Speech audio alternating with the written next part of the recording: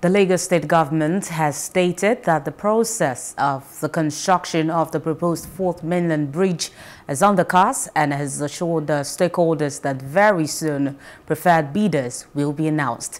Special advisor to the governor, Babajide Sanwo-Olu, on Works and Infrastructure, Olamide Adeoye, stated this while speaking at the stakeholders meeting on the project's environmental and social impact assessment held in Itiosa local government area.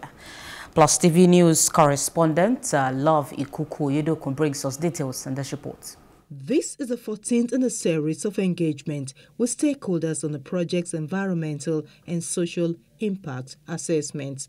The meeting saw leaders and representatives from Okeranla in Etiosa Local Council Development Area in attendance. We are happy that today we are taking yet another step into the future, and that future is the fourth mainland bridge, which all of you have seen. We have seen the designs, we have seen the alignments, and we have also discussed the funding model, and of course the execution is what we are going to be talking about at the next level. Anything that will reduce our travel time on this axis will be welcome, and this fourth mainland bridge will definitely do that, which means if you're going to connect to Ikorodu, Ketu, you don't need to drive through the island and going through Oworoshoke and all that axis. The project director for the fourth mainland bridge project, Tokumbo Ajanaku, represented the special advisor to Sanwo-Olu on Works and Infrastructure, Engineer Aramide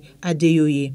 He speaks on the essence of the project. We are closing out on the environmental social impact assessment stage, and there is a need for us to come back again and again to the people so that we give them a full briefing, take their feedback, so that all of us are clearly in understanding of what the project represents. Ajanaku, while thanking the communities for buying into the project, expressed hope that when the fourth mainland bridge comes on stream, it will open up the corridors of that axis and cause businesses to boom. Ultimately, because of the constraints on infrastructure, especially road infrastructure, several businesses either migrating or thinking of migrating.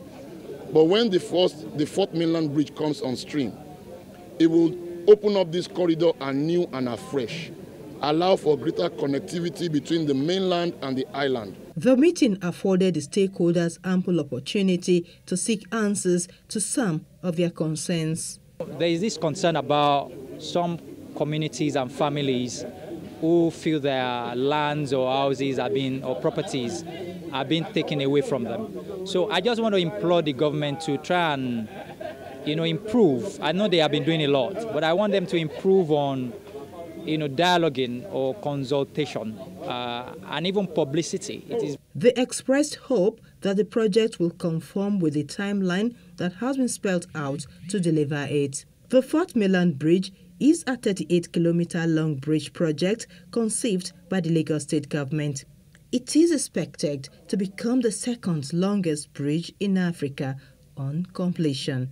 Love Ikuku Oyedoku, Plus TV News. Hello, hope you enjoyed the news. Please do subscribe to our YouTube channel and don't forget to hit the notification button so you get notified about fresh news updates.